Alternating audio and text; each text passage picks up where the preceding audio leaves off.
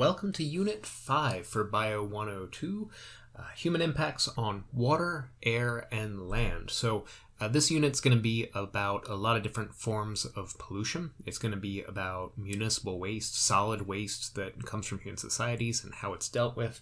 We're going to talk about electronics recycling. You can see here, this is a large field, kind of a dump, where old electronics are shipped from highly developed countries into less developed countries. And the garbage just kind of piles up. Sometimes it is the components are taken out to refine metals and other materials that are in there, and they have much lower safety regulations in these countries. So the workers are being paid very, very little to deal with this hazardous waste. They're breathing in nasty fumes. It's destroying their ecosystems, but in a way, this is how we export some of our environmental problems. So land is going to be part of this, how solid waste and other forms of waste affect the land.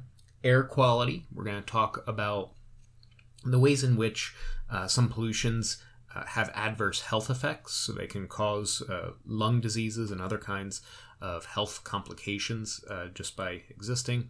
We'll talk a little bit about the ozone layer, we'll talk about acid rain, and we're going to talk about climate change, because that is a air pollution adjacent problem. And of course, any pollutants that are in the air also work their way into the water column. Anything that's dumped on land is going to find its way through watersheds into the water. So we're going to talk about water pollution as well, and some of the specific issues there. Now, the first thing to know about water pollution is that there's actually not a lot of fresh water on Earth. 75% of the Earth's surface is covered in water, right? Everyone knows that. We learned that fact when we were in elementary school. It's mostly ocean, though. It's all salt water, and we can't drink salt water. We don't use that for industry. The salt and materials are kind of, will corrode parts and gunk up mechanisms. So we tend to use fresh water for agricultural purposes, right? For crop irrigation, they need fresh water, not salt water to drink. For human societies, not only for drinking water, but for bathing, for watering your lawns, golf courses, water parks. We use water for all kinds of things. For any kind of product, say you're making Coca-Cola or these days just bottling water altogether, right? Any kind of process we use fresh water for. And that is a much smaller piece of the total supply of water on Earth. So annually, 34% of the world's runoff is used. And of that runoff, and that's just precipitation that hits the ground, right? That's runoff. 70% goes to agriculture, so that is the big consumer of water. 20% goes to industry. 10% goes to residential. Now, you might be familiar with some ideas of environmentalism that have historically been advertised as like, this is how we're going to save the planet, like taking shorter showers and turning the faucet off while you're brushing your teeth, things like that. And those help, right? Those personal choices, reducing your own consumption absolutely helps. But if you take a look at this breakdown of how the world's water is utilized, 70% through agriculture, 20% through industry, it's more in the products that we use and how those that water is applied to produce those products that actually affects our water. 10% residential, that's all drinking water, all bathing water, toilets, washing clothes, all of that. So if we were able to use our agricultural water more intelligently, if we were to use better irrigation methods or drought-tolerant crops, things like that, we would actually extend our water supply a good deal more than any of the kind of small-scale personal choices that we can make. So that's one consideration. Over 30 countries experience stress from water scarcity, expected to increase to about 60 countries within the next couple of decades here by 2050. So how little water is there? Well, only about 3% of the world's water is actually safe for drinking. It's fresh water. The other 97% of water is salt water. Now, of that 3%, 97% of it is not accessible. It's frozen in glaciers or as frozen water in Antarctica, things like that. It's totally solid, and we're not using it, and just serving a really important role in mitigating climate disasters. So we don't want to lose that frozen water in glaciers, but it does mean that only 3% of 3% of the world's water supply is available as fresh water, as surface runoff, as lakes and rivers, as precipitation, as groundwater. In total, we're talking about 0.1% of all water is available as liquid fresh water that can actually be utilized. 3% of 3% rounded up is 0.1%.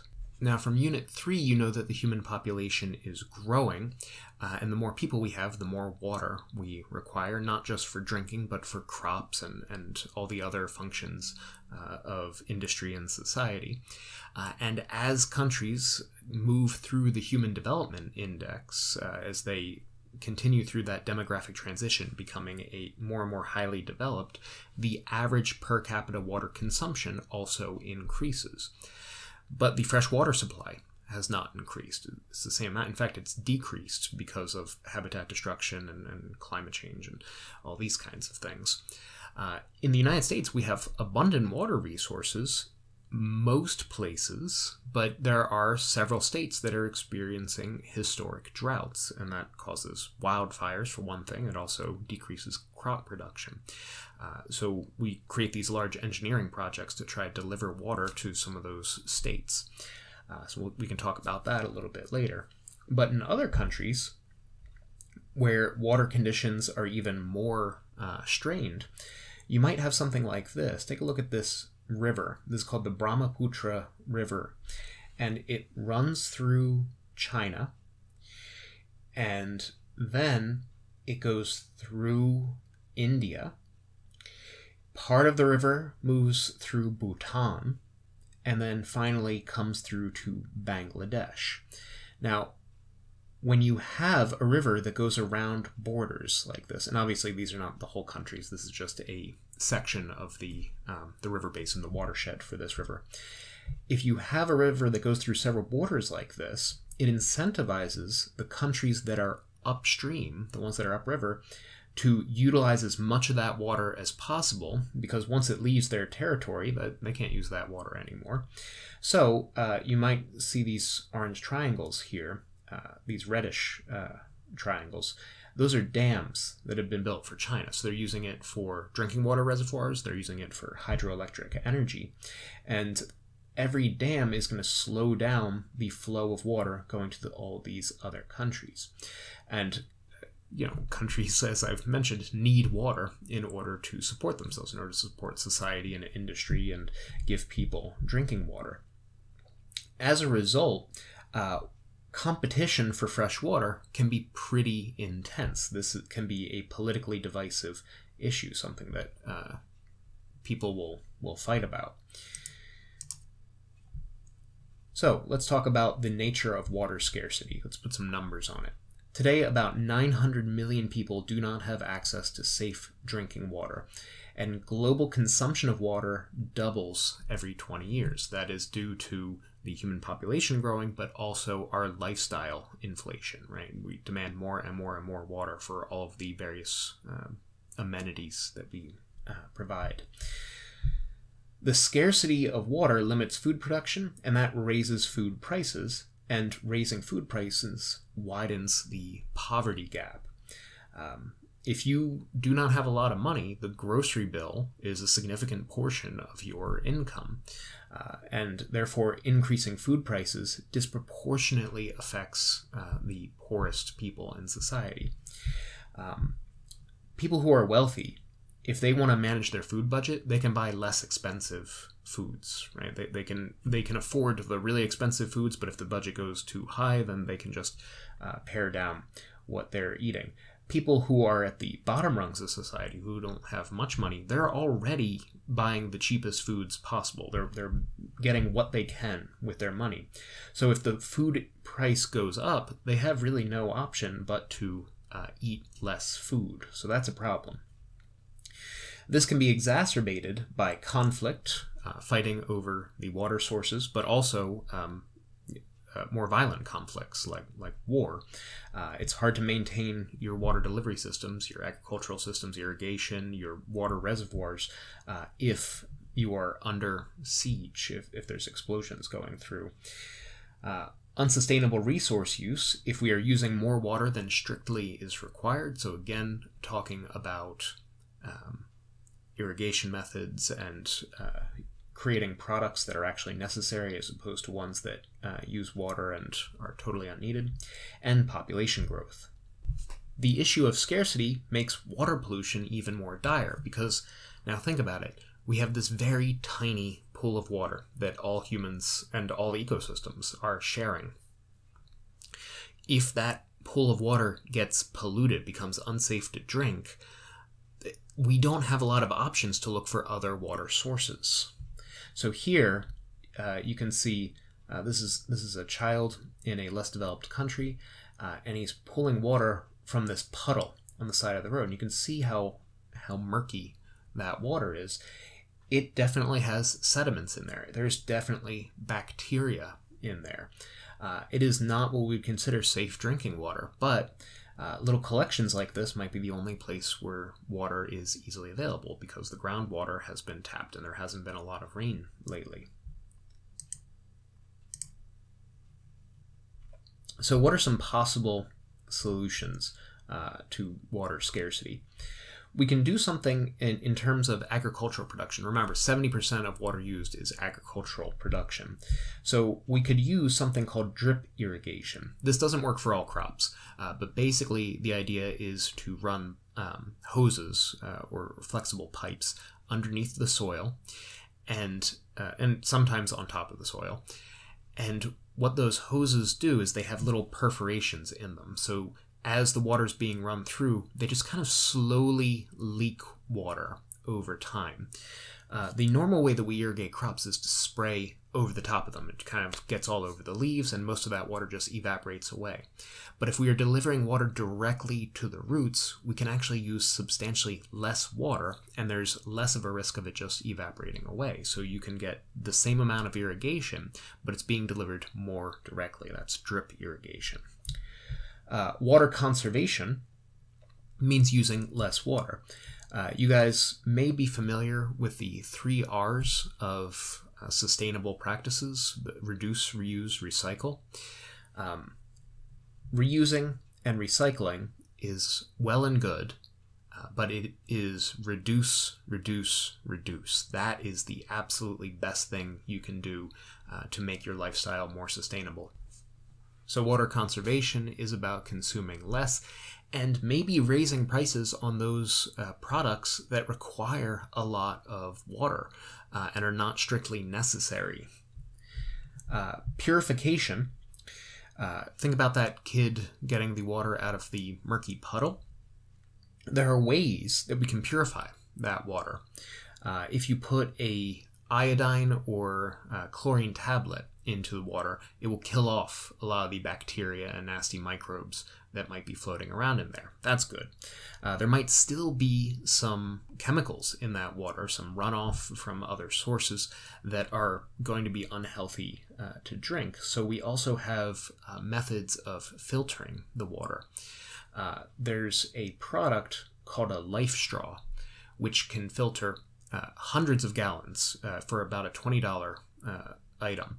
And it's basically a personal use microfiltration system that can screen out a lot of the nasty toxins and also the bacteria and things that would be inside of that water. Applying those kind of small scale things, distributing those sort of small scale filters might be one way we could increase access to water in areas that just don't have abundant water resources. So we'll talk about purification on both large scale and small scale a little bit later. Water recycling is the process of taking water that's already been used for one purpose and then using it again. So, for instance, the water that drains out of your dishwasher, right? You just used it to wash all your dishes. There's no reason why that has to be returned directly to the source. couldn't we use that water for toilets, for example? Imagine a system that takes the water from, or even your clothes washer, the water from your clothes washer, and then uses that to pump into your toilets instead of fresh water directly from the source. You could get multiple uses out of one set of water, because not all water that we use in our homes or our businesses needs to be drinking water. It doesn't need to be pure fresh water. There are some processes where a slightly lower water quality would be just fine. So that's part of the idea of water recycling, is being able to use one amount of water for multiple purposes before we let it go down the drains. Rainwater harvesting. This is popular in some states that are more scarce in water, that are more parched. This involves hooking up the gutters that capture the water from your roof to a large barrel, usually like a 50-gallon drum or something like that. And then whenever it rains, all of the water that hits your roof gets collected into that rain barrel. Ordinarily, again, this water would just kind of spread all over the place and evaporate away, but we can capture it and utilize it. And then you can use that to water your garden, or use it for water purposes that don't require, again, drinking water quality. So for toilets and dishwashers and things along that line. Typically, these systems also have a kind of filter built into them, so it's not just pure rainwater and roof runoff that's going into these systems. We have one of these set up at my house, and the water is entirely used for our garden outside, so we don't need to use city water in order to water the garden. Some states actually have passed laws that makes rain barrels illegal. The idea is that you are that this is water that would have at least partially made its way through the watershed to public water sources. So if you're not paying for the water that came from your roof, that would have at least partially gone downstream. Like I said, a lot of it would not, but partially would have gone downstream in order to refill those public water sources, that you're effectively stealing water from the city by harvesting it from your roof. And while I understand the notion behind those laws, they do seem kind of silly. But maybe that's just my bias. I would have to look at some scientific research to determine if those kind of laws have a positive effect on the drinking water supply. The last one listed here is desalination. Desalination. To desalinate is to remove salt from water. This is the holy grail of combating water scarcity. We have ways that we can convert salt water into fresh water and then supply that to locations that are water parched, that need a water supply. The problem is that every desalination technique requires a lot of energy. And if it requires a lot of energy, it's very expensive, therefore, to utilize. So think about all that energy production we were talking about in Unit 4. All of those require infrastructure to be built. All of those require overhead costs. So the energy required for desalination is pretty big. It's pretty outsized. So desalinated water is a little bit more expensive. There's a number of different ways you can desalinate water.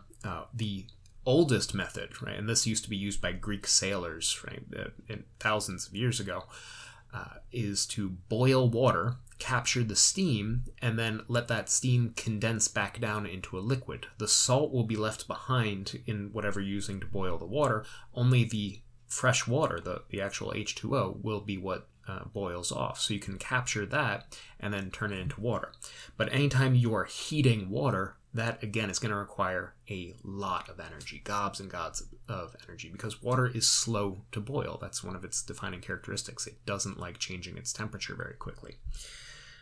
There's also a system, and I'll show you videos later on, where you can force water under high pressure through a ultra tiny filter, and the pores in that filter are so small that only the H2O molecules can work their way through, and all of the sodium and chlorine and all of the other salts and materials inside that ocean water is caught in the filter. But the amount of force with which you need to to make the water go through this filtration system, the amount of pressure you need to apply is a lot. So again, it requires a lot of energy to do this. If I'm going to tell you how to become an overnight billionaire right now. If you can design a desalination system that does not require as much energy as the other desalination systems that we have, that is much more economical, I guarantee everyone will be interested in buying that technology. That would overnight solve, well, it would take a while to build, but over a very short course of time, if we could use the 97% of water on Earth that is salt water as drinking water and for industry, that would be a huge boon to human societies and ecosystems, because we wouldn't need as much competition for their water sources.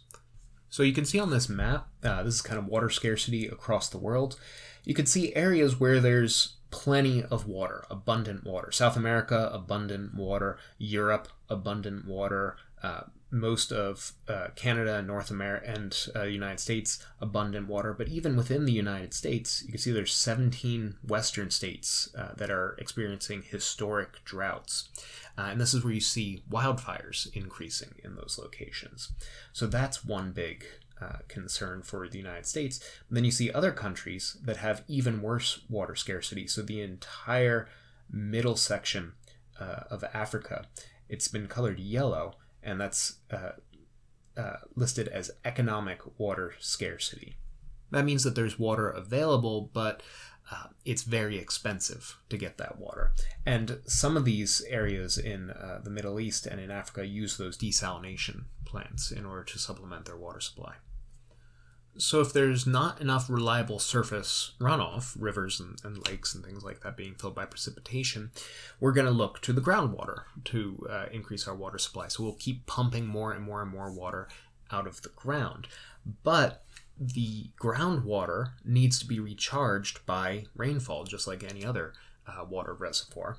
And if we pump the groundwater out faster than it can be replaced, this is kind of a theme in this class, right? Removing something from the environment faster than it can be replaced, that will be unsustainable.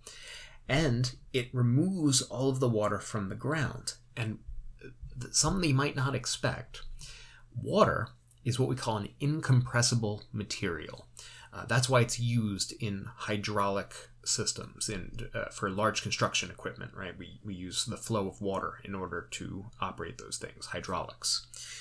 Well, that water is taking up space in the ground, and having an incompressible material making up a large portion of the ground, there's actually a lot of support that the water is creating.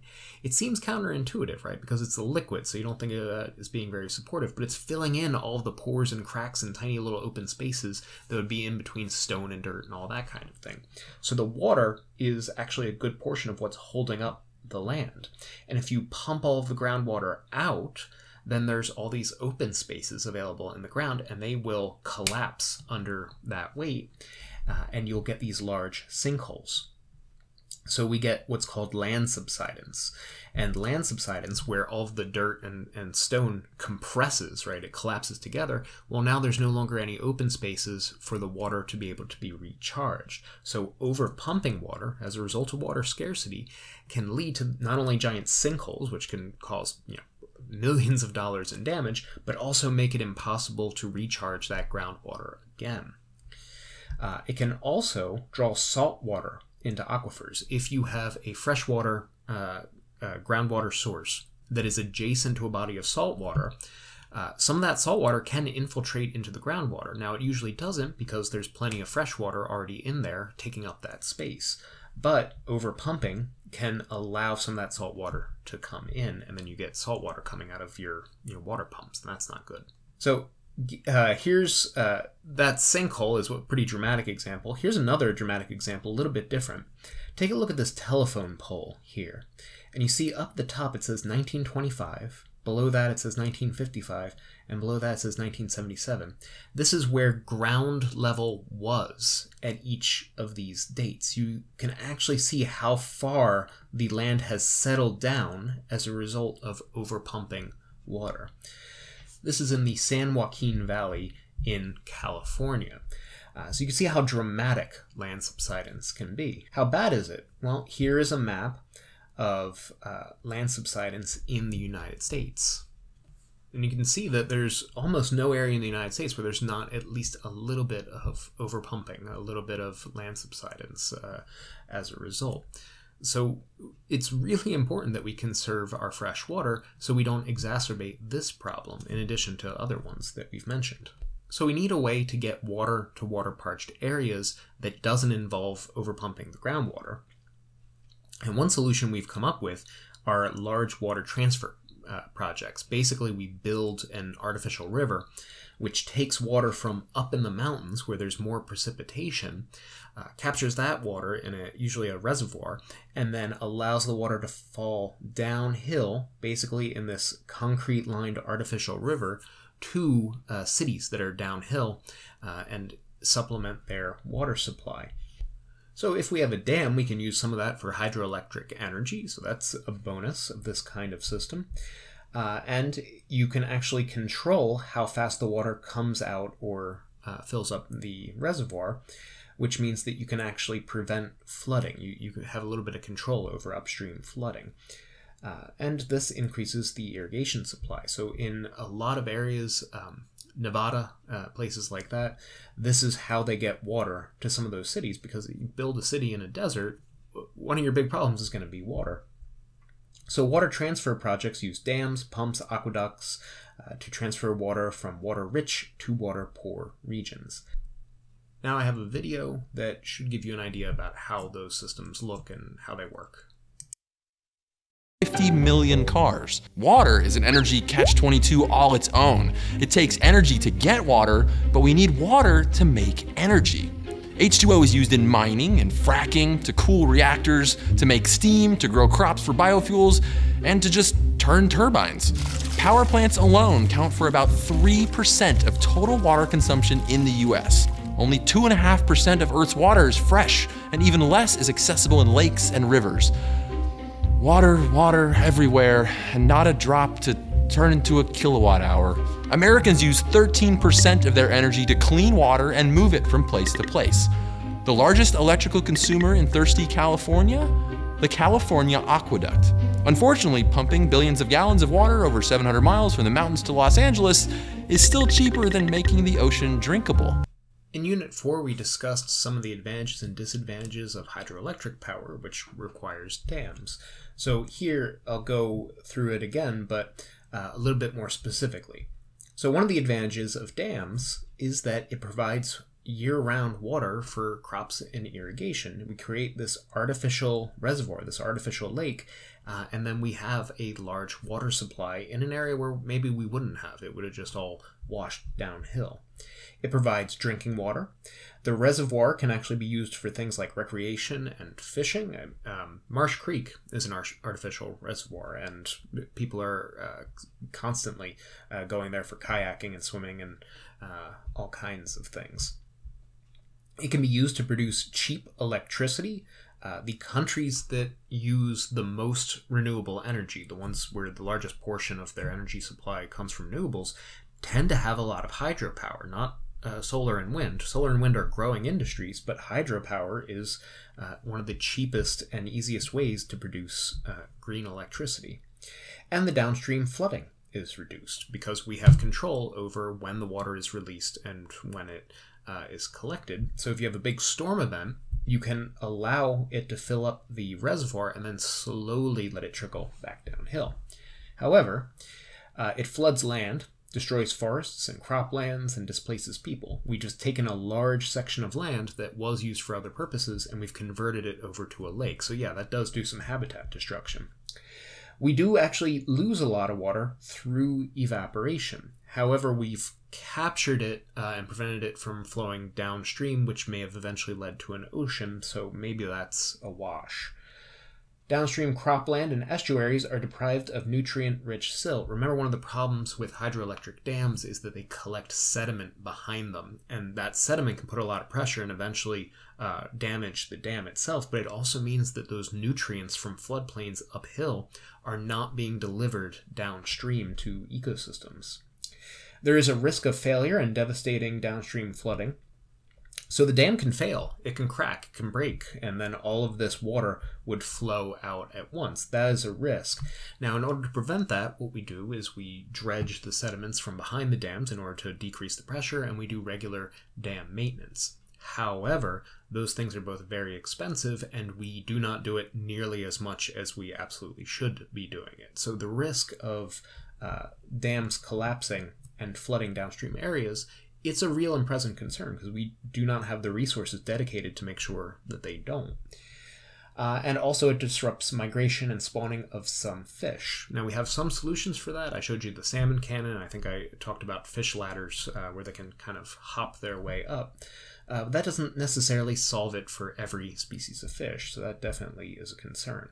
On a previous slide, I mentioned irrigation efficiency. So there are some fixes that we can use to make crops irrigated more easily. So here you can see on the left we have an image of all of the evaporation happening. We spray all the water on top of the leaves and all over the place, and most of that water just evaporates away. One possibility on the right here, the one in the center, where you see these fruit orchard trees, we have pipes, hoses running through the fruit orchards with these rings around the roots, and they slowly leak water, very, very gradually leak water, and that's called drip irrigation. And that's a great deal more efficient than our usual irrigation method of just kind of spraying over the top. There are some other options here. Central pivot irrigation, where we have a pipe in the center of our crops on a fixed axis, and then there's a wheel around the outside, and it goes around in a circle directly spraying down on the crops. Now, it's hard to see maybe why this would be more efficient than our normal irrigation system. The reason is that we basically spray the water directly up in the air, and then it kind of, through gravity, falls back down. And you've seen those irrigation systems. It goes back and forth and back and forth and back and forth. The problem with that is it creates an uneven spray of water. So you need to use a lot of water to make sure that the plants that are at the far ends of where it's spraying are getting enough irrigation to actually survive. The central pivot evenly distributes the water all over the place, so you can actually get away with using less overall water. And the gravity flow system basically means crafting the terrain around your farm in such a way that you could supply water uphill, and then it kind of flows like a natural stream back and forth throughout the crops, and that can actually increase a lot of the efficiency of farmland. So switching to modern irrigation methods, depending on which one is most appropriate for the kind of crops we're growing, so drip irrigation, central pivot, gravity flow, may help reduce irrigation water usage by 10%. Remember, agriculture is 70% of all of the fresh water that we use, so in total that would be decreasing water usage by 7%, which is almost the amount of water that's used by residences, right? Remember, that was 10%, so that's a lot of water saved actually through these systems. However, there is a lack of incentive in some places to implement these systems because water is cheaper than it probably should be, and we don't have a lot of subsidies, government subsidies, tax breaks, things like that, for implementing these kind of water-efficient technologies. So with that, I'll bring the first video to a close. We have talked about water scarcity, why water is scarce, how it's more scarce in some areas than others, and some of the possible solutions for fixing that water scarcity.